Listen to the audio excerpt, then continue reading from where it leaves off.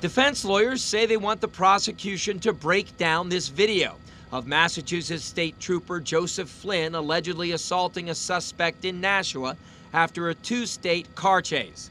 Flynn's attorneys say they need more specific information about which punches form the basis for the charges and are asking for what's called a bill of particulars so they can craft their defense. I can honestly tell the court, standing here right now, I don't know what I'm being charged with. I don't know what Trooper Flynn's charged with. Is he charged with the first salvo? Is he charged with the second time because he went back in? Or how about the third? Flynn faces 2 counts of simple assault against Richard Simone.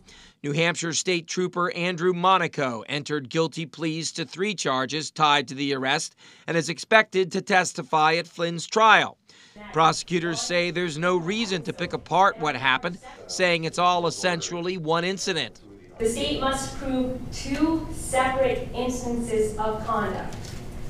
That the defendant had conduct that was unprivileged with Mr. Simone's back, and that the defendant had unprivileged physical contact with the right side of Mr. Simone's body above his waist. Defense lawyers say Flynn's actions were justified, but prosecutors say the force was excessive.